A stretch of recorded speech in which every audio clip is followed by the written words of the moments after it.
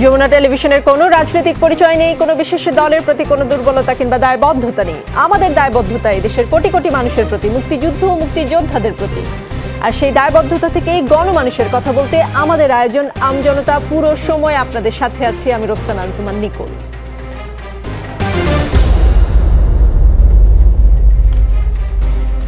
দর্শক, আমজনতায় আজকে আলোচনার জন্য আমাদের সঙ্গে যুক্ত আছেন শাহজাহান খান এমপি, সভাপতি বাংলাদেশ শ্রমিক ফেডারেশন, সভাপতি মণ্ডলীর সদস্য বাংলাদেশ আওয়ামী লীগ। তিনি নৌ পরিবহন মন্ত্রণালয় সম্পর্কিত সংসদীয় স্থায়ী কমিটির সদস্য। শাহজাহান খান এমপি, বুয়েটের অ্যাক্সিডেন্ট রিসার্চ ইনস্টিটিউটের তদন্ত বলছে বাস চালকের ভুলে নয়, তারেক মাসুদকে বহনকারী মাইক্রোবাস ওভারটেকিং করতে গিয়েই দুর্ঘটনাটি ঘটেছে। আর যে অনুষ্ঠানে কথাগুলো বলা হয় সেই অনুষ্ঠানেই আপনি বলেছেন বেশিরভাগ ঘটনায় তদন্তের আগেই চালককে দায়ী করে নেতিবাচক খবর প্রকাশ করা হয়। কিন্তু মাননীয় এমপি শাহজাহান খান, মিশুক মনির তারেক মাসুদকে বহনকারী মাইক্রোবাসের চালক যদি ওভারটেকিং করতে গিয়েই দুর্ঘটনা ঘটে, তাহলে তো সেখানেও একজন চালকেরই দায় এই দুর্ঘটনায়।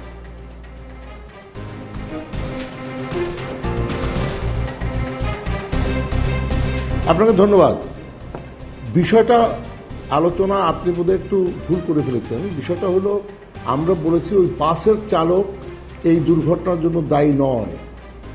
বাসের চালককে দায়ী করে তাকে যাবজ্জীবন কারাদণ্ড এবং মালিক, শ্রমিক সহ এদেরকে 4,61,00,000 টাকা জরিমানা করা হয়েছে।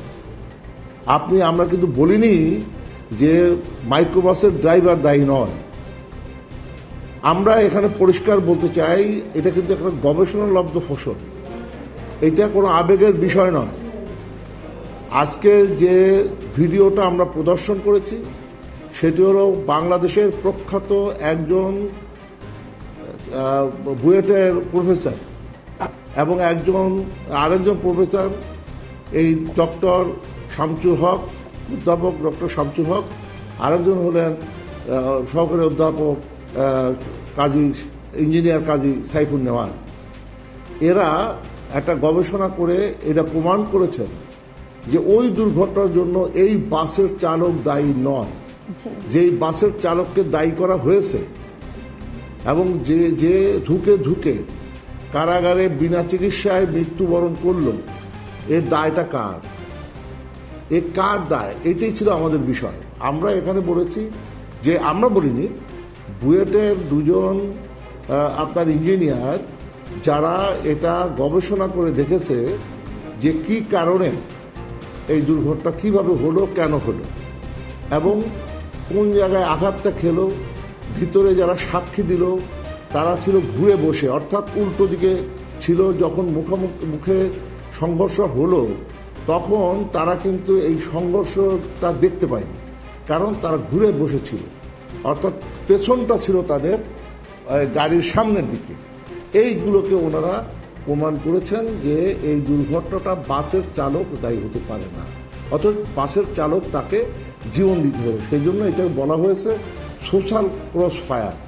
এবং এই সোশ্যাল ক্রস ফায়ারের মধ্য দিয়ে আমরা যেটা বলার চেষ্টা করেছি, আমরা আমাদের সাংবাদিক বন্ধুদেরকে সব সময় খুব সম্মান করি, শ্রদ্ধা করি, এবং সাংবাদিক বন্ধুরা যেভাবে এই বিষয়টাকে সমাজের সামনে তুলে ধরলো, তারা প্রমাণ করার চেষ্টা করলো যে এখানে আপনার এই ড্রাইভার, অর্থাৎ বাসের ড্রাইভার এই দুর্ঘটনার জন্য মূলত দায়ী। এখন প্রশ্নটা হলো, পুলিশ এককভাবে এই রিপোর্টটা দিল। আমাদের দীর্ঘদিনে একটা দাবি, সেটি হলো যে কোনো দুর্ঘটনা বা যে কোনো স্পর্শকাতর দুর্ঘটনা, সব দুর্ঘটনা এটা সম্ভব হবে না একটা যৌথ তদন্ত কমিটি করা, যে স্পর্শকাতর দুর্ঘটনাগুলোকে বুয়েট এবং পুলিশ যৌথ ইনভেস্টিগেশন করে সেখানে তারা তদন্ত রিপোর্টটা তারা দেবেন। এইটা কিন্তু আমাদের দীর্ঘদিনের একটা দাবি। আরেকটি দাবি আমাদের প্রচেষ্টা, এটা আমাদের চেষ্টা, সেটা হলো যে বাংলাদেশের মানুষের একটা ধারণাই হলো যে এই চালকরাই কিন্তু সব দুর্ঘটনার জন্য দায়ী। চালক যে দায়ী নয় সেই কথা কিন্তু আমরা বলছি না। আপনিও জানেন যে বাংলাদেশে আরও চালকদের যাবজ্জীবন হয়েছে, সেগুলো নিয়ে আমরা কিন্তু কোনো কথা বলিনি। কেন বলিনি? আমরাও আমাদের রিপোর্ট অনুযায়ী এই দুর্ঘটনা চালকের বেপরোয়া হোক, তাদের মানে ঠিক নিয়ম ভঙ্গ করেই তারা গাড়ি পরিচালনা করছে বলেই দুর্ঘটনা ঘটেছে, সেগুলো নিয়ে আমরা কথা বলিনি। আমরা কথা বলেছি যেটা আমাদের সামনে উঠে এসেছে যে এই দুর্ঘটনার জন্য ওই জমির ড্রাইভার দায়ী নয়। আরেকটি দুর্ঘটনাকে নিয়ে আমরা এইরকম ভিডিও করব, আমরা পরিকল্পনা নিয়েছি। সেটি হলো, আপনারা জানেন 2011 সালে সম্ভবত নভেম্বর মাসে সেখানে পাটুরিয়া রাস্তার মোড়ে একটা দুর্ঘটনার মুখোমুখি সংঘর্ষ দ্রুতি পরিবহনের সঙ্গে একটা জিপে, সেই জিপে দুজন মারা গেলেন, একজন সচিব সমাজ কল্যাণ মন্ত্রণালয়ের, আরেকজন ওই মন্ত্রণালয়ের অতিরিক্ত সচিব। এই দুজনের যে নিহত হওয়ার ঘটনাটি, সেটি নিয়েও আমরা একটা মানে ফিল্ম আমরা করব, একটা ডকুমেন্ট তৈরি করব। এই জন্য ওই গবেষণায়ও এটা প্রমাণ করেছে ওই দুর্ঘটনার জন্য ওই বাসের ড্রাইভার দায়ী নয়। সেখানে মূলত দায়ী করা হয়েছে যে রাস্তার নির্মাণ যারা করেছে, কারণ তখন ন্যারো রোড ছিল, ইন্টারসেকশনটা হলো যে 3 রাস্তা বা 4 রাস্তার জায়গায় যে গোল চক্করটা থাকে সেটা ছিল না ওখানে। আরেকটি হলো যে ওইখানে যে গাছের আড়ালে যে সাইনটা ছিল, সাইনটা চোখে পড়ার মতো নয়, গাছের আড়ালে পড়েছিল। এইটা সড়ক পরিবহন ডিপার্টমেন্টের লোকজন এটা দেখছিল না, এবং সেখানে সামনের দুজন, একজন গানম্যান একজন ড্রাইভার মারা গেল না, মারা গেল মাঝ সিটে যারা বসেছিলেন, সেক্রেটারি, অ্যাডিশনাল সেক্রেটারি, তারা দুজন। কী কারণে দুজন মারা গেলেন? সামনে মুখোমুখি সংঘর্ষ, তো সামনে দুজন মারা যাওয়ার কথা, পিছনের দুজন মারা যাওয়ার কথা নয়। সেখানে প্রমাণ করেছেন, সেই তদন্তে এই গবেষণা করে সেটা প্রমাণ করেছেন যে ওই ড্রাইভার এবং গানম্যান তারা বেল্ট পরা ছিল, আর পিছনের দুজন বেল্ট পরা ছিল না। যখন মুখোমুখি সংঘর্ষটা হলো তখন সিটকে তাদের মাথায় আঘাত করলো। কিছু আপনারা জানেন, কিছু জিপের মাঝখানে একটা এসি বক্স থাকে, ওই এসি বক্সের সঙ্গে ধাক্কা খেয়ে তাদের মাথায় ইনজুরি হলো এবং তারা মারা গেল। ওই এসি বক্সের সঙ্গে তাদের চুলও লেগেছিল। তাহলে প্রমাণ হলো যে ওই দুর্ঘটনায় কিন্তু ওই বাসের ড্রাইভার দায়ী নয়। শাহজাহান খান এমপি, এই পর্যায়ে আমাকে একটু প্রশ্ন করতেই হচ্ছে। আমি মনে হয় আমার প্রথম প্রশ্নের উত্তর দেওয়ার জন্য আপনাকে যথেষ্ট সময় দিয়েছি। আপনার কথা থেকে কিছু পয়েন্ট আসলে খুব দর্শকদের জানতে ইচ্ছে করবে। দুটি ঘটনার তদন্ত হচ্ছে, বিশেষ করে আজকে যে ডকুমেন্টারিটা দেখানো হয়েছে, অনেকটা মনে হয়েছে বাস চালক কারাগারে মৃত্যুবরণ করেছেন, সেটা নিশ্চয়ই মর্মান্তিক, কিন্তু বাস চালকদেরকে দায় মুক্তি দেওয়ার জন্য কোনো কারণে এই ভিডিওগুলো প্রকাশ করা হচ্ছে কিনা। কেননা দেখেন, যেই দুটি ডকুমেন্টারির কথা বলছেন, দুটি খুব স্বনামধন্য মানুষজন বা সমাজের উচ্চ স্তরের মানুষজনের দুর্ঘটনা, সেটি এক ধরনের শ্রেণী মানে বিভাজনের মতো মনে হচ্ছে। দ্বিতীয়ত, এখানে দুই জায়গায় বাস ড্রাইভার যে দায়ী ছিল না সেইটা দেখানোর চেষ্টা করা হচ্ছে। এই চেষ্টাটা কেন? কেননা বিভিন্ন গবেষণা বলছে সড়ক দুর্ঘটনার 90% হয় চালকের ভুলের কারণে, অতিরিক্ত গতির কারণে, অথবা ওই পরিবহন ঠিকঠাক ছিল না, মেয়াদ উত্তীর্ণ ছিল, যন্ত্রপাতি ঠিকঠাক ছিল না, সেই কারণে। তাহলে কেন এই দায় মুক্তির চেষ্টা?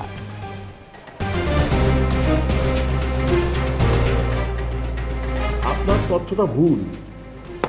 এই প্রথম কথা বলি, আমরা কাউকে দায় মুক্ত করার জন্য আজকের ভিডিওটা দেখাইনি। আমরা এটা দেখিয়েছি এই কারণে, মানুষের যে মাইন্ডসেটটা তৈরি করেছেন আপনারা, যে এই সমস্ত দুর্ঘটনার জন্য দায়ী চালক, আর এখন আপনি বললেন 90% এই চালকের জন্য দুর্ঘটনা ঘটে। এই যে 90%-এর কথা আপনি বললেন, এই তথ্য ভুল। আরেকটা হলো সমস্ত দুর্ঘটনা একমাত্র এই চালকটা করে, সেই তথ্য কিন্তু ভুল। আপনাকে একটা জিনিস বলে রাখি, বাংলাদেশে এখন 51.5 লক্ষ। শাহজাহান খান এমপি, আমি একটু বলি, বাংলাদেশ প্রকৌশল বিশ্ববিদ্যালয়ের অ্যাক্সিডেন্ট রিসার্চ ইনস্টিটিউটের গবেষণায় বলা হয়েছে যানবাহনের অতিরিক্ত গতি এবং চালকের বেপরোয়া মনোভাব 90% সড়ক দুর্ঘটনার জন্য দায়ী। এটা আমার গবেষণা না, আমি সাংবাদিক, গবেষণা করা আমার কাজও না। আপনি যেই বুয়েটের রেফারেন্স দিচ্ছেন সেই বুয়েটের গবেষণাই আমি আপনার সামনে উপস্থাপন করলাম। আচ্ছা, ঠিক আছে, আপনার যদি ওটা হয়ে থাকে আমিও সেটা দেখবো। তবে আমি যেটা বলি, বাংলাদেশে 35 লক্ষ মোটরসাইকেল, আপনি এর মধ্যে 30% অ্যাক্সিডেন্ট হয় মোটরসাইকেল আর ই বাইক মিলে।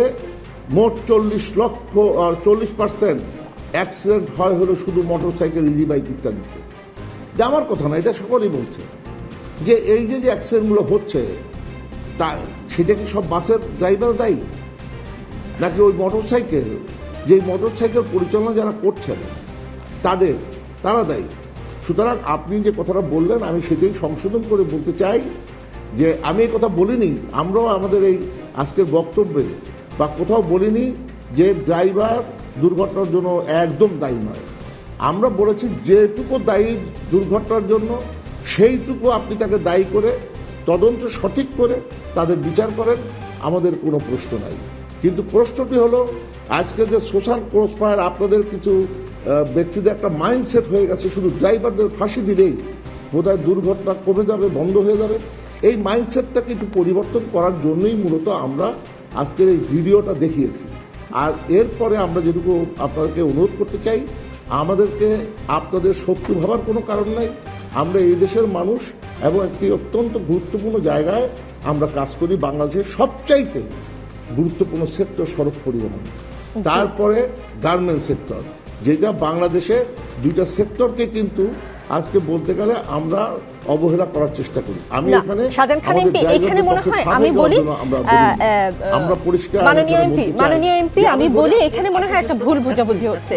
শুনেন, জি জি আপনি 1 মিনিটে শেষ করুন, আমি বলছি আমার কথা।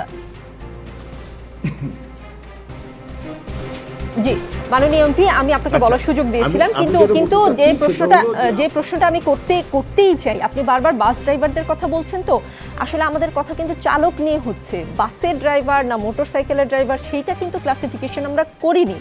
এই জায়গাটায় মনে হয় একটা ভুল বোঝাবুঝি হচ্ছে। দেখেন, আমরা সবাই এই দেশের নাগরিক এবং আপনি নিশ্চয়ই এই তথ্যটা জানেন যে সড়ক দুর্ঘটনায় গত 10 বছরে বাংলাদেশে প্রতিদিন 14 জন করে মানুষ মারা গেছে। কিন্তু করোনা, দেখেন করোনাকে আমরা মহামারী হিসেবে দেখলাম, করোনায়ও কিন্তু প্রতিদিন 14 জন লোক মারা যায়নি, প্রতিদিন গড়ে মাত্র 5 জন মানুষ মারা গিয়েছে। দেখেন, এখানে চালকের দায় মুক্তি জরুরি বেশি নাকি চালককে সাবধান করা জরুরি বেশি? আপনি যে বলছেন ইজি বাইকে অ্যাক্সিডেন্ট, মোটর বাইকে অ্যাক্সিডেন্ট, সেটাও কেউ না কেউ তো চালায়, সেও তো একজন চালক। আমরা যার তার হাতে লাইসেন্স তুলে দিচ্ছি, পরিবহনের ফিটনেস নিয়ে আমরা ভাবছি না। গত 10 বছর ধরে এই যে ভয়াবহ মহামারী, করোনার চেয়ে বড় মহামারী, বাংলাদেশ এগিয়ে যাচ্ছে আমরা বলছি, কিন্তু সড়ক খাতে প্রতিদিন এমন কোনো একটা দিন আমি সাংবাদিক হিসেবে আমার এই 15 বছরের ক্যারিয়ারে কোনো দিন তবে পেলাম না যেদিন আমাকে দুর্ঘটনার কোনো খবর দিতে হয়নি। এটা কেন?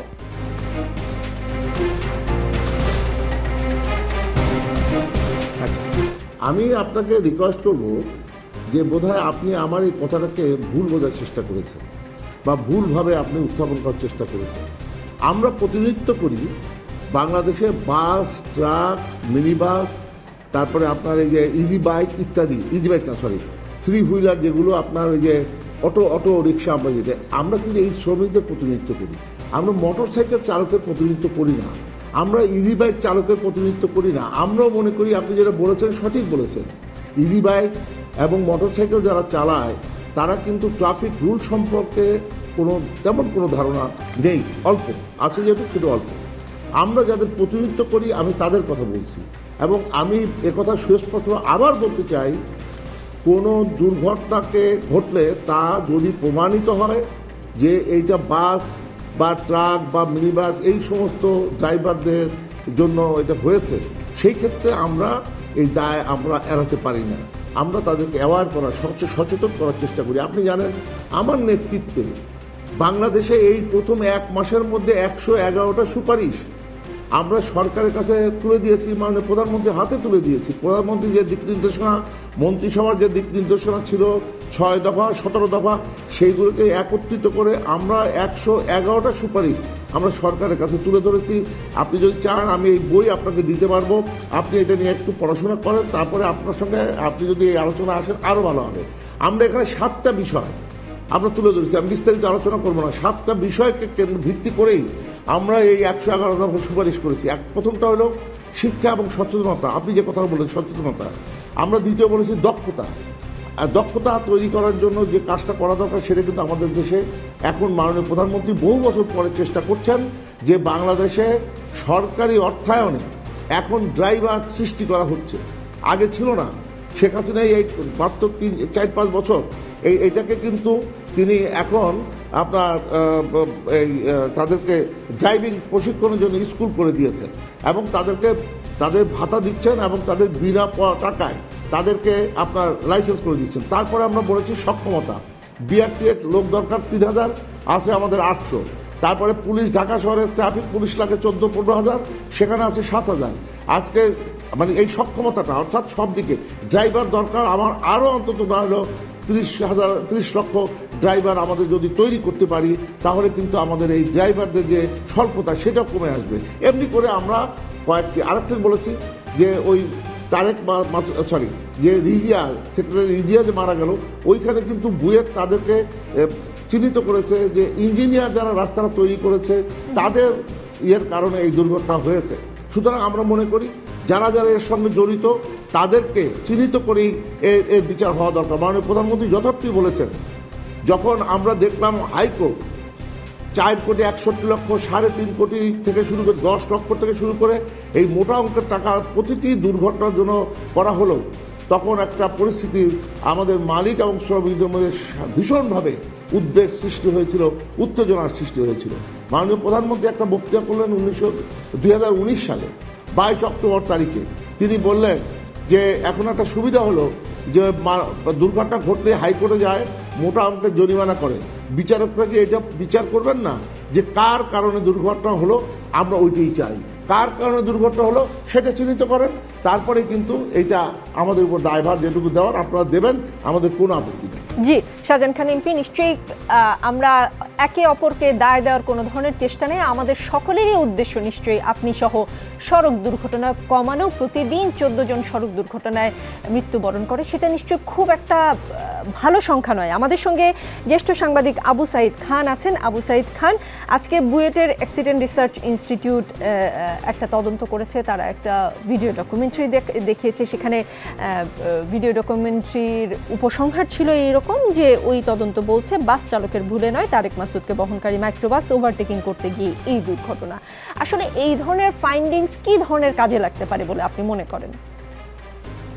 প্রথমত হচ্ছে আমি মনে করি যে দুর্ঘটনার জন্য কেবলমাত্র চালকরা দায়ী না, চালকদের কারণেও দুর্ঘটনা হয়, রাস্তার ত্রুটির কারণে হয়, গাড়ির ত্রুটির কারণে হয়, এমনকি পথচারীর কারণে হতে পারে। তো এইটা অনেক বহুবিধ কারণ রয়েছে। অনেক সময় ম্যানেজমেন্টের কারণে, মালিক পক্ষের অধিকতর মুনাফার কারণে দূরপাল্লায় দেখা যায় যে যেখানে 2 জন চালক থাকার কথা, যেটা প্রধানমন্ত্রী বলেছেন, সেখানে 1 জন চালককে দিয়েই গাড়ি চালানো হয়। অনেক ক্ষেত্রে দেখা যায় হেল্পাররা স্টিয়ারিং ধরে বসেন। তো এই সমস্ত কারণ, বহুবিধ কারণ রয়েছে, তবে সেগুলোকে ফাইন্ড আউট করে সেই কারণগুলোকে দূর করা। তবে বিচারের ভার তো আদালতের কাছে। আদালত যখন কোনো রায় দেয়, সেই রায়ের যদি ঊর্ধ্বতন আদালতে আপিল করা যায়, তো আপিল হয়ে গেল, পুনর্বিচার দাবি করা যায়। কিন্তু আদালতে যখন কোনো রায় হয়ে যায়, সেইটার বিপক্ষে কোনো প্রচার প্রপাগান্ডা, এটা আমার মনে হয় যথাযথ নয়। বরং এগুলো আদালতের কাছে যদি ওর অন্য কোনো ফাইন্ডিংস থাকে, তখন পুনর্বিচারের দাবিও বোধহয় করা যায়, সেটা বোধহয় আইন কোনো বাধা নয়। তবে কোনো রায় যখন ঘোষিত হয়, সেটা মেনে নেওয়াটাই হচ্ছে, মেনে নিয়েই অগ্রসর হওয়া উচিত। কিন্তু তার বিপক্ষে ভিডিও কিংবা প্রচার প্রপাগান্ডা অনেক সময় এখানে মানুষকে বিভ্রান্ত করে এবং আইনের শাসনের জন্য হুমকি হয়ে উঠতে পারে বলে আমি মনে করি।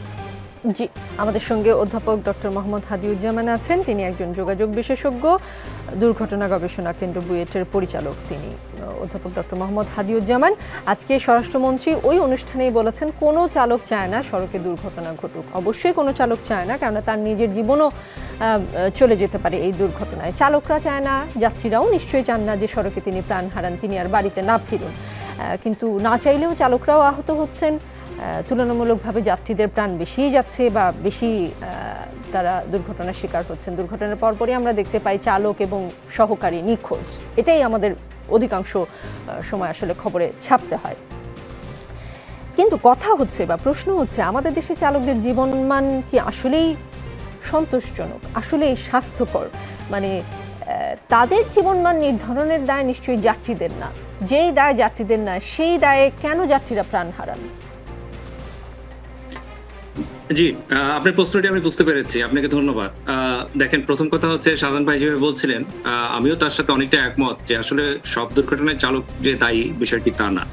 এবং আপনাকে আমি একটা পরিসংখ্যান দিই যে 2019 সালে সড়ক দুর্ঘটনায় যতজন আসলে প্রাণ হানি ঘটেছে তার মধ্যে 23% হচ্ছে মূলত চালক এবং যারা ট্রান্সপোর্ট ওয়ার্কার যারা আছে, এরপরে হচ্ছে শিক্ষার্থীরা। অর্থাৎ যারা শ্রমিক আছে পরিবহন খাতে, তাদের আসলে সড়ক দুর্ঘটনায় নিহতের সংখ্যা অনেক বেশি। তো সেই কারণে আসলে যে চালকরা মানে সড়ক দুর্ঘটনায় তারা মারা যাবে বা এই ধরনের কর্মক্ষম তারাও আসলে চায় না, বা কর্মক্ষম থেকে তারা একেবারে পঙ্গুত্ব জীবন যাপন করবে সেটাও তারা চায় না, এটা আসলে সত্য কথা। এবং আমি যেটি আসলে মনে করি যে আসলে আমাদের সড়ক ব্যবস্থাপনা যেটি আছে, এটা আসলে আমি বলবো যে এখানে বিজ্ঞান আছে 5%, আর পুরোটাই আসলে রাজনীতি, 95% আসলে রাজনীতি। এখানে বিজ্ঞান নেই। বিজ্ঞান যদি থাকতো তাহলে পৃথিবীর যে দেশগুলো গত 10-15 বছরে সড়ক দুর্ঘটনা প্রায় 50% কমিয়ে আনতে পেরেছে, আমরাও কিন্তু পারতাম। আমি কেন বলছি, শাহজাহান ভাই যেটি বলছিলেন আসলে কথাটি সঠিক যে আমাদের এই যে দুর্ঘটনার যে সমীকরণ সেটি কিন্তু আসলে জটিল হয়ে গেছে। আপনি দেখেন, যখন মহামান্য হাইকোর্ট বলছে যে আমাদের মহাসড়কগুলিতে ধীরগতি যানবাহন চলতে পারবে না, কিন্তু আমরা দেখছি যে আসলে বিগত 10 বছরে এই যে আমাদের ধীরগতি যানবাহন এটা বাড়তে বাড়তে এখন 60 লক্ষ হয়ে গেছে। এবং বিজ্ঞান নিয়ে আমি এই কারণেই বলছি, দেখেন এখানে যতটা আসলে বৈধ যানবাহন আছে তার চেয়ে আমি বলবো প্রায় 1.5 থেকে দ্বিগুণ কিন্তু আমাদের অবৈধ যানবাহন আছে। এই যে একটা ঝুঁকিপূর্ণ সড়ক ব্যবস্থাপনা, এখানে আসলে সবাই ঝুঁকিতে আছে, পথচারী ঝুঁকিতে আছে, চালক ঝুঁকিতে আছে, আমরা যারা যাত্রী আছে আমরা ঝুঁকিতে আছি। তো এই জন্য আসলে দুর্ঘটনাটা আমাদের নিয়ন্ত্রণ করা যাচ্ছে না, কারণ এখানে কোনো বিজ্ঞান নেই। এবং বিজ্ঞান নেই তার সবচেয়ে বড় একটা দৃষ্টান্ত আমি বলবো যে আমাদের সড়ক দুর্ঘটনার যে তথ্যপত্র আছে সেই তথ্যপত্রই তো আসলে ঠিক নেই। তথ্য ভান্ডারটা আসলে কিভাবে এই পরিসংখ্যানটাকে কম রাখা যায়, এই টেন্ডেন্সি কিন্তু আমাদের সবার মধ্যে কাজ করে। কেননা আপনি দেখেন, পুলিশ তাদের তথ্য বলছে সড়ক দুর্ঘটনায় মারা যায় 3000, অন্যান্য যারা সংস্থা আছে বেশ তারা বলছে 7000, আবার ওয়ার্ল্ড হেলথ অর্গানাইজেশন তারা বলছে 25,000। তার মানে এখানে আপনার তথ্যই ঠিক নাই। এখন যেখানে তথ্য ঠিক নাই, আপনি কি আসলে এখানে গবেষণা করবেন, কি ধরনের নিয়ামক নিয়ে কাজ করবেন, বা তার আসলে উপসংহারে পৌঁছানোটা অত্যন্ত চ্যালেঞ্জিং। এই কারণে আমাদের সড়ক দুর্ঘটনা আসলে কমছে না। আমাদের ওয়ার্ল্ড র্যাঙ্কিং এ তার মানে কি অধ্যাপক ডক্টর হাদিউজ্জামান, বিষয়টা যত ভয়াবহ, মানে করোনা মহামারীর যে মৃত্যু সংখ্যা তার চেয়ে বেশি মৃত্যু সড়ক দুর্ঘটনায় হয় বা প্রতিদিন হচ্ছে আমাদের, তার মানে বিষয়টা যে মহামারীর পর্যায়ে সেটা কি আমরা স্বীকার করছি না, নাকি বুঝেও বুঝছি না আর কি? না না, না বোঝার কোনো কারণ নাই। না, আমি যেটি বলছিলাম, আমাদের যেটা আমি বলবো একেবারে আন্ডার রিপোর্টেড যে আমাদের তথ্য আছে, সেই তথ্য তো ভয়াবহ। করোনায় আসলে এখন দিনে এত মানুষ মারা যায় না। অর্থাৎ এখানে আসলে অস্বীকার করার বা লুকানোর কোনো আসলে আমি মনে করি কোনো সুযোগ নাই। কিন্তু এটা ঠিক যে আসলে আমাদের তথ্যের মধ্যে একটা বিশাল বিভ্রাট আছে, এবং এই বিভ্রাট থাকার আরেকটা অন্যতম কারণ, আমি শাহজাহান ভাইয়ের সাথে একমত যে আসলে দুর্ঘটনা হলেই আমরা সবসময় বলি চালক দায়ী। আপনি যখনই এই যে মিডিয়া ট্রায়ালে চলে যাবেন এবং আদালতের ট্রায়ালটাকে আপনি বৃদ্ধাঙ্গুলি দেখাবেন, তখন কিন্তু আসলে আদালত অনেক সময় কিন্তু আমি বলবো যে অনেক সময় মিডিয়া ট্রায়ালে কিন্তু তারা কিন্তু সিদ্ধান্ত নিয়ে ফেলে। ডক্টর হাদিউজ্জামান, এখানে আমাকে কিছু বলতেই হচ্ছে, যেহেতু আপনি মিডিয়া ট্রায়ালের কথা বললেন। আমরা সাধারণত যারা উপস্থিত থাকেন, সেখানে যারা যাত্রী থাকেন, তাদের কথা শুনেই কিন্তু আমাদেরকে সংবাদটা ছাপতে হয়। অধিকাংশ ক্ষেত্রেই যাত্রীরা বলেন চালকের কোনো লাইসেন্স ছিল না, চালক অতি দ্রুত গতিতে চালাচ্ছিল, চালক ওভারটেকিং করার চেষ্টা করছিল, চালককে আমরা বারবার বলছিলাম যে গাড়ি আস্তে চালাতে, কিন্তু শোনেনি আমাদের কথা। অধিকাংশ ক্ষেত্রে ঘটনা এইরকমই হয়। জি, আপনি যথার্থ বলছেন। দেখেন, এটি আসলে উপসর্গ। কেন চালক বেপরোয়া চালাচ্ছে, কেন মাত্রাতিরিক্ত গতিতে চালাচ্ছে, কেন রেকলেস ড্রাইভিং করছে, এটা কিন্তু উপসর্গ। উপসর্গ দেখে আসলে আপনার ট্রিটমেন্ট দেওয়ার কোনো সুযোগ নাই। এই কারণে আসলে আমি যেটি বলছিলাম, যদি আমরা সড়ক পরিবহনে যে পরিমাণ আমাদের নৈরাজ্য বা এখানে যে পরিমাণ দুর্ঘটনায় নিহত হয়, এটা যদি প্রথমেই স্বীকার করে নেই, তখন আমাদের কিন্তু মূলে যে কাজ করার সুযোগ থাকবে। কেন আসলে আমাদের চালক বেপরোয়া? কারণ তাদের তো আসলে আপনি যে প্রশ্নটি করলেন, আমরা তো এখনো তাদেরকে সামাজিকভাবে স্বীকৃতি দেওয়ার যে বিষয়টি সেটা দেয়নি। তাদের আপনার নিয়োগপত্র নাই, কর্মঘণ্টা নির্ধারণ করা নাই, বেতনমুক্ত করা হয়নি। ফলে তারা সড়কে নেমে যে ট্রিপ ভিত্তিক পরিচালনা, এটা কিন্তু যুগের পর যুগ হয়ে আসছে। এবং সাধারণ ভাই যেটি বলছিল 111 দফা সুপারিশ, সেখানেও কিন্তু বলা আছে যে ট্রিপ ভিত্তিক নিয়োগ দেওয়া যাবে না, কিন্তু সেটা তো বাস্তবায়ন হয়নি। সড়ক পরিবহন আইনও বলা আছে, সেটাও তো আসলে আলোর মুখ দেখেনি। এখন উপসর্গ দেখে যে আমরা বারবার বলি যে বেপরোয়া গতি, হ্যাঁ এটা কিন্তু উপসর্গ, কিন্তু আসলে মূল কারণ, অর্থাৎ চালককে আপনি যে প্রশ্নটি করলেন, তাদেরকে সামাজিকভাবে যদি আমরা ওই যে স্বীকার করার যে বিষয়টি সেটি যদি না করি, এই সমস্যার সমাধান হবে না। জি, আরও আলোচনা হবে নিশ্চয়ই। আমাদের একটা বিরতি নিয়ে ফিরে আসছি, সেই সময় আমাদের সঙ্গে দুজন চালক যুক্ত হবেন এবং তাদের কথাও নিশ্চয়ই আমরা শুনতে পাবো। থাকুন আমজনতার সাথে। দেখছেন আমজনতা, আমাদের সঙ্গে যুক্ত হয়েছেন ফজলে রহিম খোকন, তিনি বাংলাদেশ আওয়ামী মোটর চালক লীগ রাজশাহী জেলার সভাপতি, তিনি পেশায় একজন চালক। আমাদের সঙ্গে যুক্ত আছেন মোহাম্মদ রাসেল সরকার। মোহাম্মদ রাসেল সরকারের কাছে আমি প্রশ্নটা রাখতে চাই। মোহাম্মদ রাসেল সরকার, আপনি তো বাসের ধাক্কায় বাম্পা হারিয়েছেন, আপনার কি মনে হয় আপনি আরেকটু সচেতন হলে বা যেই পরিবহনের সঙ্গে আপনার দুর্ঘটনাটি ঘটেছে তার চালক একটু সতর্ক হলে এটা এড়ানো সম্ভব ছিল কিনা, নাকি নিয়তেই এমন ছিল যে আপনার দুর্ঘটনাই ঘটবে? আসলে আমার যে দুর্ঘটনা সেটা আসলে দুর্ঘটনা না। সর্বপ্রথম আমার গাড়িকে ধাক্কা দেওয়া হয়, সেইটার প্রতিবাদ করে তো ড্রাইভার আমার পায়ের উপরে গাড়ি চালাবে। যেটা দুর্ঘটনা ছিল না, এটা আপনারা সবাই জানেন। বিষয়টা ঘটনাস্থলে প্রশাসনও ছিল, তাদের কাছে আমি হেল্প চাইছিলাম যে আমার গাড়িটাকে ধাক্কা দিয়েছে, আপনারা একটু একটা মীমাংসা করে দেন। প্রশাসনও তখন গ্রিন লাইন অনেক বড় কোম্পানি, গ্রিন লাইনের নাম শুনে তারা কোনো আগায় আসে নাই, আমাকে কোনো হেল্প করে নাই, তাৎক্ষণিক আমাকে কোনো হেল্প করে নাই। তো আসলে এটা আমারটা কোনো দুর্ঘটনা ছিল না, ইচ্ছাকৃতভাবেই সে আমাকে গাড়িটা চাপা দিয়েছে। আপনি তো পথে চলতেন আগে হাদিউজ্জামান আমাদের এই আলোচনাটা। মোহাম্মদ রাসেল, আপনি নিশ্চয়ই এতক্ষণ আমাদের আলোচনাটা শুনতে পেয়েছেন, আপনি পথে ছিলেন, আপনি একজন চালক। আপনি জানেন আসলে এই যে দুর্ঘটনা, সেটা ইচ্ছাকৃত হোক অনিচ্ছাকৃত হোক, প্রতিদিন মানুষ মরছে। আপনার কি মনে হয় আপনার দৃষ্টিকোণ থেকে আসলে সমস্যাটা কোথায়?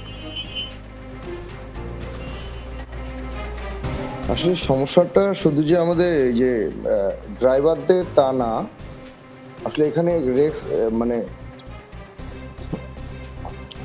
মানে রাফ ড্রাইভিং আছে, যেটা হচ্ছে আমাদের ঢাকা শহরে, ঢাকা সিটির ভিতরে বেশি হয়ে থাকে। তাদের রেসলিং ড্রাইভিং এর কারণে সেটা হচ্ছে আপনার তাদের যে পাল্লাপাল্লি টিপ মারে, বা একটা গাড়ি আরেকটা গাড়িকে ওভারটেকিং করতে হবে, বেশি যাত্রী উঠাইতে হবে। ঢাকা সিটির ভিতরে এই জিনিসগুলো আছে বেশি, তো যার কারণে এই অ্যাক্সিডেন্টগুলো বেশি হচ্ছে। আমি এই রানিং মাসে আপনার হচ্ছে আমি ঢাকায় গিয়েছিলাম, এখন আমি গাইবান্ধায় আছি। ঢাকায় গিয়েছিলাম, তো এখনো গিয়ে ঢাকার যে ড্রাইভিং এর যে মানে লোকাল বাসগুলোর ড্রাইভিং এর যে অবস্থা দেখলাম, তাতে আমার মনে হলো যে আসলে ঢাকা শহরে চলাটাই মুশকিল। যারা পথচারী আছে বা আদার্স যে প্রাইভেট কার বলেন, সব থেকে বড় কথা ঢাকার যে লোকাল সার্ভিস এগুলাকে আগে বন্ধ করতে হবে। সর্বপ্রথম আমার মতে সর্বপ্রথম এই লোকাল সার্ভিস গুলো বন্ধ করতে হবে। সরকারি গভর্নমেন্টের আপনি এই যে এক বাসের সাথে আরেক বাসের যে একটা কম্পিটিশন, একটা পাল্লাপাল্লি, সেটা বন্ধটাকে আপনি খুব জরুরি মনে করছেন। ফজলে রহিম খোকন, আপনি তো একটা সংগঠনের সভাপতি। জি, আপনি তো একটা সংগঠনের সভাপতি, আপনি কোথায় সমস্যা দেখেন? মানে আমাদেরই সমাজের অংশ চালক ভাইয়েরা, তারাও নিশ্চয়ই চান না দুর্ঘটনায় তাদের প্রাণ যাক বা আহত হোক, যাত্রীরাও চান না। তারপরেও দেখা যায় কোনো একটা দুর্ঘটনা ঘটলেই যাত্রীদের সব রোষ গিয়ে চালকের উপরেই পড়ে। কেন বলেন তো? দেখুন, বাংলাদেশের একজন চালক, সে একজন সেবক, শুধু চালকই নয়। বাংলাদেশের কোনো চালকই ইচ্ছাকৃতভাবে কোনো দুর্ঘটনা চায় না। বাংলাদেশে আপনি যদি ছোট দুর্ঘটনার কথা বলেন, সেটা হচ্ছে একজন সাইকেল আরোহী রাস্তায় কিভাবে চলবে সে সেটা মানে না, জানে না। একজন রিক্সা চালক কিভাবে রিক্সা চালাবে সে সেটা জানে না। আমরা রোডে গাড়ি চালাই, আমরা প্রতিনিয়ত এই জিনিসগুলো ফেস করি। একজন মোটরসাইকেল পিছনে যদি একজন মেয়ে ছেলে থাকে, সে রাস্তাটা উড়াফুড়ু করে দেয়, সে কোনো নিয়ম নীতি মানে না। আমার একটা গাড়ি 80 কিলোমিটার স্পিড থাকবে, সরকার বান্দা 80 কিলোমিটার স্পিডে একটা গাড়ি হট করে যা ব্রেক করবে, সে ব্রেক করবে, হয় না না। তাই ঢালাওভাবে সব ড্রাইভারকে আপনি দোষ দিতে পারেন না। রাস্তাতে মানুষের এখন খুব সাহস, সেটা পথচারী বলেন, একজন রিক্সাওয়ালা বলেন, আর একজন মোটরসাইকেল আলাই বলেন, অটোওয়ালা বলেন, এরা হুট করে ক্রস রোড থেকে ঢুকে যায়। এরা জানেই না যে সাইড রোড দিয়ে ঢুকতে হলে আমাকে দাঁড়াতে হবে, দেখতে হবে, ক্লিয়ার পেতে হবে, তারপর যেতে হবে। একজন মোটরসাইকেলওয়ালা বাম দিক দিয়ে ঢুকে যায়। আমরা যারা প্রবীণ চালক আছি, আমরা সবসময় ডানে ফলো করে চলি, যেহেতু বামে আমাদের কোনো যানবাহন ঢোকার রীতি নাই, নিয়ম নাই। বাংলাদেশের 99% মোটরসাইকেলওয়ালারা বাম দিক দিয়ে ঢুকে, ইভেন একটা হরেন পর্যন্ত দেয় না। আমরা বাইরে ডান দিকে খেয়াল করি, সামনে খেয়াল করি, অনেক সময় বামে খেয়াল করি না। সেই সময় আমরা নিজেরাও খেপে উঠি যে গাড়িগুলো বের হয়।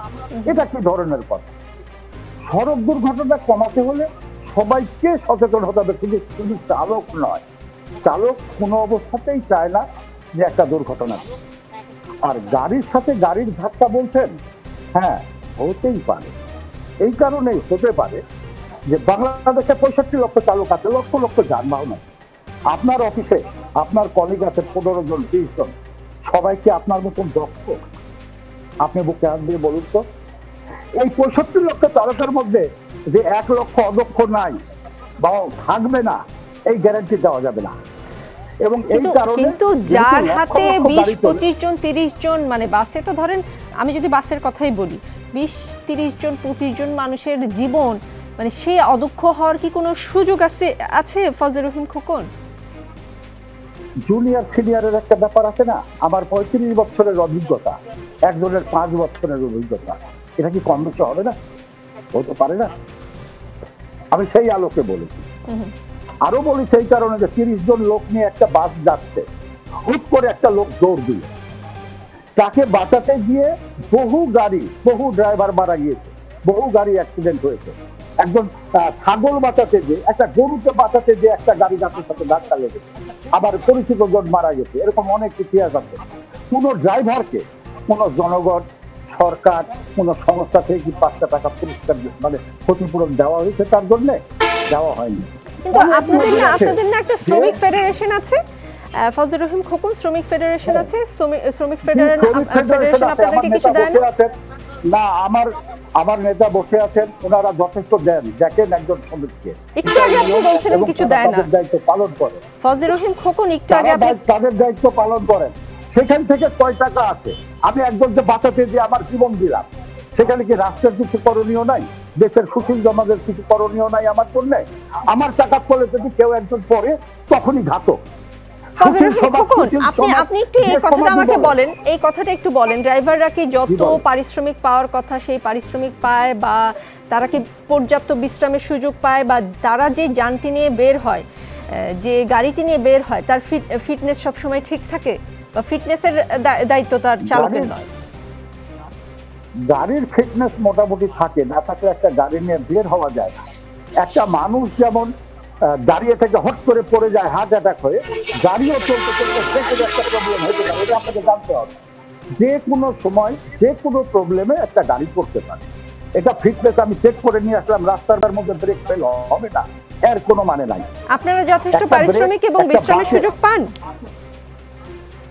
এই পারিশ্রমিক নিয়ে আমাদের একটু অসন্তোষ আছে।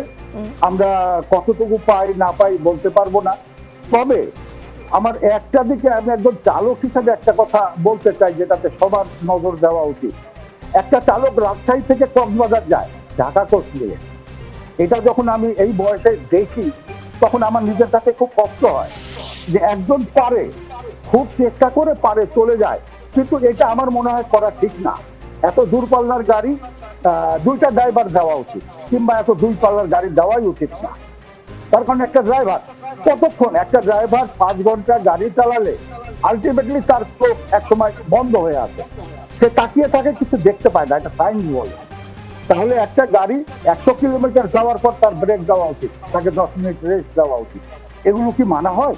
জি, অনেক ধন্যবাদ। আপনি থাকুন আমাদের সঙ্গে। আবু সাইদ খান, চালকদের বিচার কিংবা মানুষের আক্রোশ থেকে রক্ষা করতে আমরা শ্রমিক ফেডারেশন বলেন বা বিভিন্ন সংগঠনকে বলেন যতটা তৎপর দেখি, দুর্ঘটনার হাত থেকে রক্ষা কিংবা তাদের জীবনমান উন্নীত করার বিষয়ে কি তাদের সেই তৎপরতা আপনি দেখেন? হ্যাঁ, এটা সবারই তৎপর হওয়া উচিত। এটা যেমন করে চালকদের সংগঠন, মালিকদের সংগঠন, সরকার, জনগণ সবারই দুর্ঘটনা রোধ করার ক্ষেত্রে এগিয়ে আসা দরকার। এবং তার কারণটা হচ্ছে, এবং এই দায়টা যদি আমরা বলি, তো প্রধানত এই দায়িত্বটা সরকারকে নিতে হবে, যে একটা ব্যবস্থাপনা, সুষ্ঠু সড়ক ব্যবস্থাপনাটা দরকার।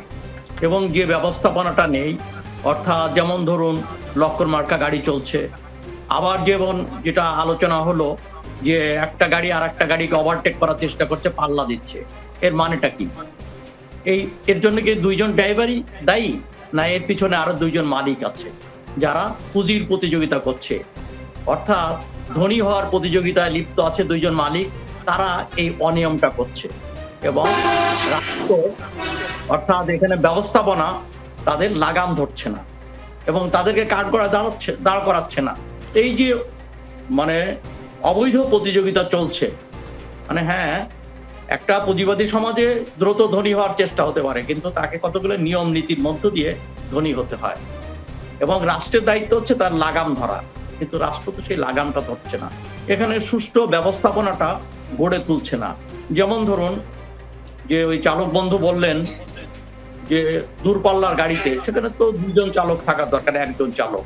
শুধু তাই না, এখানে তো হেল্পাররা স্টারিং করছে, এখানে তো এমনও কি দেখা যায় যে চালক নেই, চালক হয়তো বা গাড়িতে উঠে নেই, ঢাকা শহরে দেখা যাচ্ছে যে হেল্পারই গাড়ি চালাচ্ছে।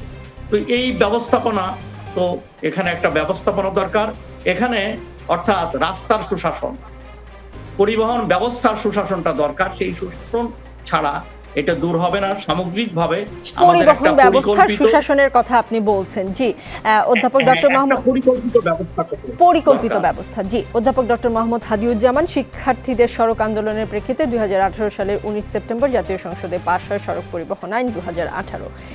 বহুল আলোচিত এই আইন পাশ হওয়ার 4 বছর পূর্ণ হলেও তা বাস্তবায়নে বিধিমালা তৈরি হয়নি। বিধিমালা তৈরিতে কারো অনাগ্রহ আপনার চোখে পড়েছে কিনা, আর বিধিমালা বাস্তবায়ন হলেও যে আসলে খুব একটা সবাই মানবে তাও তো না, কিন্তু বিধিমালা বাস্তবায়ন হওয়াটা তো জরুরি, তাই না? অবশ্যই অবশ্যই, বিধিমালা তৈরি না হলে তো আইনটা আপনি আসলে পূর্ণাঙ্গভাবে বাস্তবায়ন করতে পারবেন না। এবং সড়ক পরিবহন আইন যে এখনো পূর্ণাঙ্গভাবে বাস্তবায়িত হচ্ছে না, এটা তো আসলে সুস্পষ্ট। কারণ আপনি দেখেন, আমি একটা উদাহরণ দিই। আপনি জানেন সড়ক পরিবহন আইনে বলা আছে যে চালকের 12 পয়েন্ট থাকবে এবং সে যখন ভুল করতে থাকবে পয়েন্টগুলি কাটা হবে এবং একসময় তার লাইসেন্সটি রহিত হতে পারে বা বাতিল হতে পারে, কিন্তু সেটি তো হচ্ছে না। তার মানে আসলে সড়ক পরিবহন আইন এখনো পূর্ণাঙ্গভাবে বাস্তবায়ন হয়নি।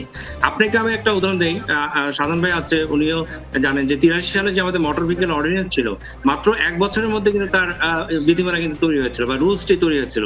কিন্তু সড়ক পরিবহন আইন 2018 1 বছর লেগেছে সংসদে পাশ করতে এবং এখন পর্যন্ত কিন্তু বিধিমালাটা আলোর মুখ দেখেনি। তবে আমি বলবো যে কিছুটা প্রোগ্রেস আছে। এই বিধিমালা এখন অর্থ মন্ত্রণালয়ে আসলে এটা স্ক্রুটিনি চলছে এবং আমি যেটি মনে করি এটি অতি সত্বর আসলে প্রয়োগ করা শুরু হবে। তবে আসলে সড়ক পরিবহন আইনের কিন্তু আমি কোনো বিকল্প দেখছি না। আইন অবশ্যই প্রয়োগ করতে হবে এবং এই আইনটা আসলে সবারই জন্য একটা উইন উইন সিচুয়েশন কিন্তু তৈরি হবে, এটা বুঝতে হবে। কারণ সড়ক পরিবহন আইনে একটা ধারায় কিন্তু বলা আছে যে মহাসড়কে ঝুঁকিপূর্ণ যানবাহন চলতে পারবে না। অর্থাৎ আইনটা যদি প্রয়োগ হতো, এই যে আমি বলছি 30, 40, 50 লক্ষ আমাদের অবৈধ যানবাহনের জন্ম হয়েছে, তার সাথে অবৈধ চালকের জন্ম হয়েছে, এটি তো আসলে কমে যেত। তো আইন যদি প্রয়োগ করতে আসলে আমরা না পারি, তাহলে কিন্তু আসলে সড়কে শৃঙ্খলা ফিরবে না এবং শৃঙ্খলা না ফিরলে কিন্তু আসলে দুর্ঘটনা কমানো, এটা আসলে আমি বলবো যে আকাশ কুসুম একটা চিন্তা হিসেবে কিন্তু থাকবে এবং সেই কারণে কিন্তু আমাদের দুর্ঘটনাগুলো বাড়ছে। জি শাহজাহান খান এমপি, শেষ দুটো প্রশ্নই আপনার কাছে, মানে চালকদের বিচার কিংবা মানুষের আক্রোশ থেকে রক্ষা করতে আপনারা যতটা তৎপর, তাদের দুর্ঘটনার হাত থেকে রক্ষা করা বা তাদের জীবনমান উন্নীত করার বিষয়ে আপনাদের সংগঠন বাংলাদেশ শ্রমিক ফেডারেশন ততটাই কি তৎপর?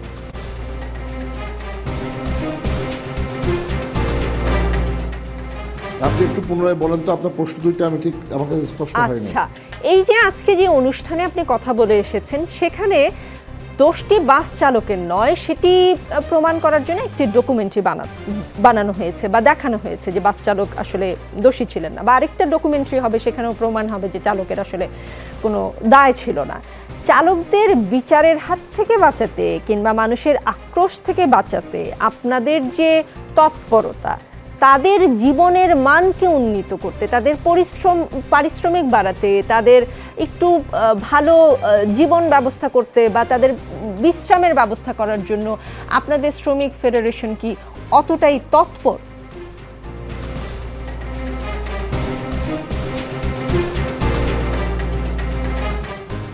আপনি একটা ভাইটাল কোশ্চেন করেছেন, এই জন্য আপনি যে আপনার মধ্যে যে উপলব্ধি বোধ এটা আছে, আমি এই জন্য আপনাকে ধন্যবাদ জানাই। তার আগে কিছু আপনার এই প্রশ্ন দুটো বলার আগে অনেকগুলো কথা আসছে, একটু কথাটা বলা দরকার স্পষ্ট করার জন্য।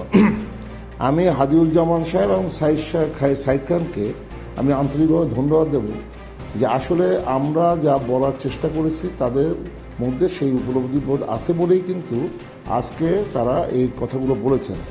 যেমন হাদিউজ্জামান সাহেব বলেছেন 30% দায়ী হলো এই চালকরা দুর্ঘটনার জন্য।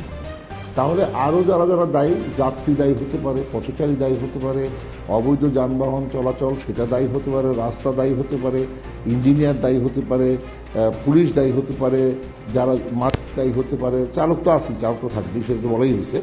সুতরাং এই যে লোকগুলো দায়ী, তাহলে অন্যরা এই জন্য দায়ী। এখানে একটা কথা আমি বলে রাখি, যখন রাজীব নামে একটি ছেলে গ্রিন লাইনে পা গেল, তারপরে না সরি ইয়েতে হাত বাইরে রেখেছিল, সে মারা গেল ঢাকা শহরে গ্রিন লাইনের অন্য একটা গাড়িতে, তখন কিন্তু এটা নিয়ে অনেক প্রশ্ন এসেছিল। মাননীয় প্রধানমন্ত্রী কিন্তু এইটা একটা বক্তৃতা করেছিলেন, আপনার বোধহয় মনে থাকার কথা। উনি বলেছিলেন যে রাজীব একজন শিক্ষিত ছেলে, সে তো পড়াশোনা জানে, গাড়ির মধ্যে লেখা থাকে মাথা ও হাত বাইরে রাখিবেন না। তাহলে সে হাত বাইরে রেখে যে দুর্ঘটনা ঘটলো সেটা কি দায়ী ড্রাইভার হবে? তারপরে গত 22 তারিখে যে আমরা যে বক্তৃতা তার অংশবিশেষ শুনলাম পুরানো বক্তৃতার, তিনি সেখানে একটা কথা বলেছেন, সব দুর্ঘটনার জন্যই সরকার বা চালক দায়ী নয়, সব দুর্ঘটনার। সুতরাং আমরা যে কথা বলার চেষ্টা করেছি, আমি মনে করি মাননীয় প্রধানমন্ত্রী অত্যন্ত বাস্তববাদী একজন মানুষ এবং তিনি উপলব্ধি করেন সব কিছু, যে কারণে তিনি এই কথাগুলো এটা বলেছেন।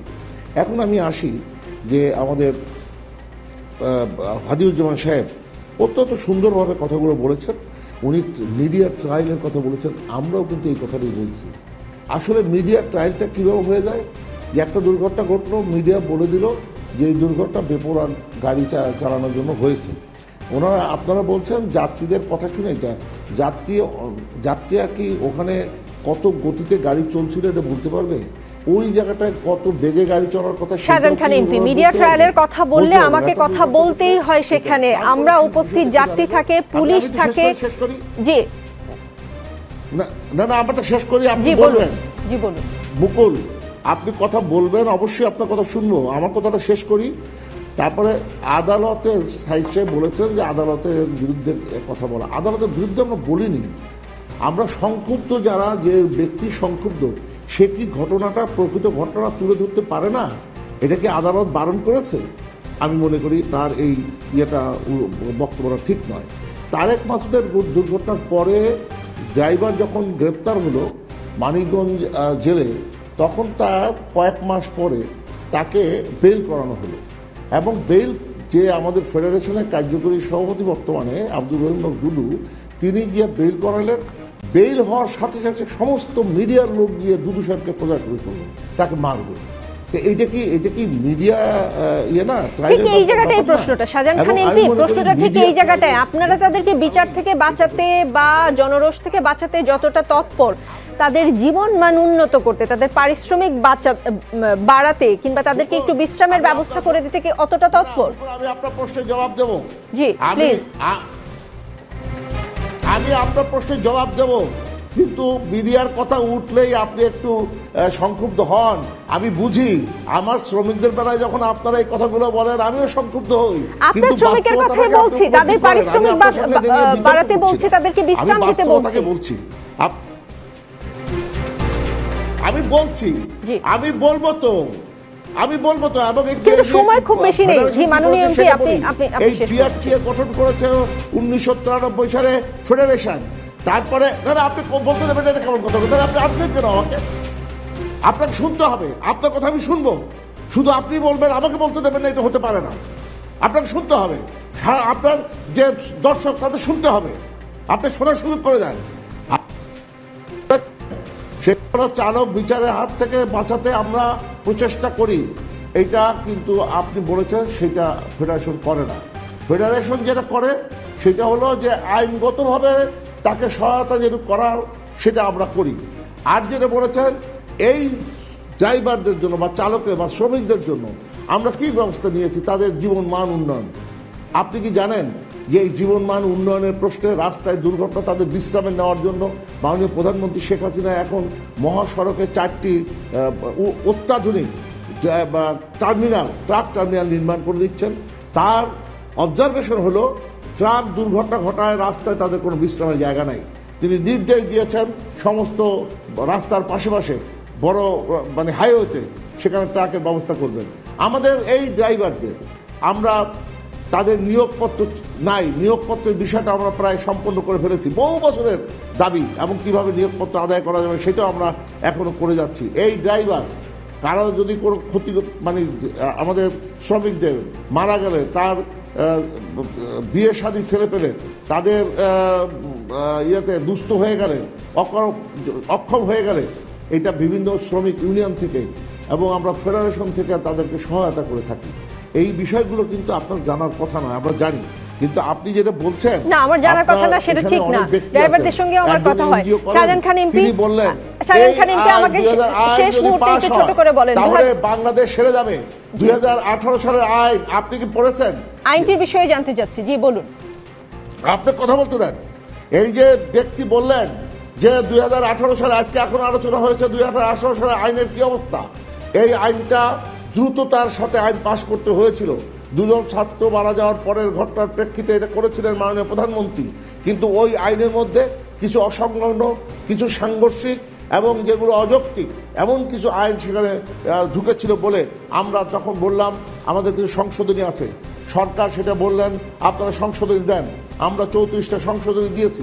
সেইটা নিয়ে 3 জন মন্ত্রী, স্বরাষ্ট্রমন্ত্রী, আইনমন্ত্রী, রেলমন্ত্রীকে দিয়ে একটা কমিটি করে দেওয়া হলো। সেই কমিটি বসলো, আমাদের 34টা মানে মালিক শ্রমিকদের স্বার্থপূর্ণ হয় এমন কিছু ছিল ওই আইনে, এবং আপনারা সংশোধনী দেওয়াতে এটা দেরি হচ্ছে মতো।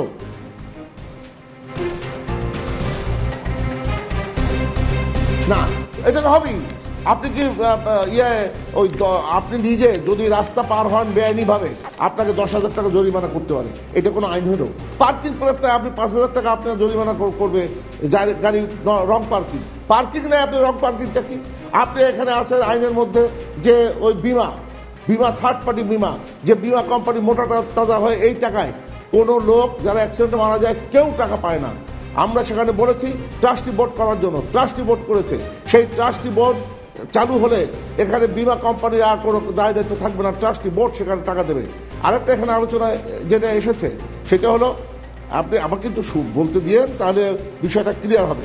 আমরা এখানে আইনের মধ্যে যেটা বলেছে কিছুক্ষণ আগে যে এটা অর্থাৎ বিধি, আমার মনে হয় আপনাদের জানা দরকার, বিধি কিন্তু আসলে আমরা প্রণয়ন করেছি।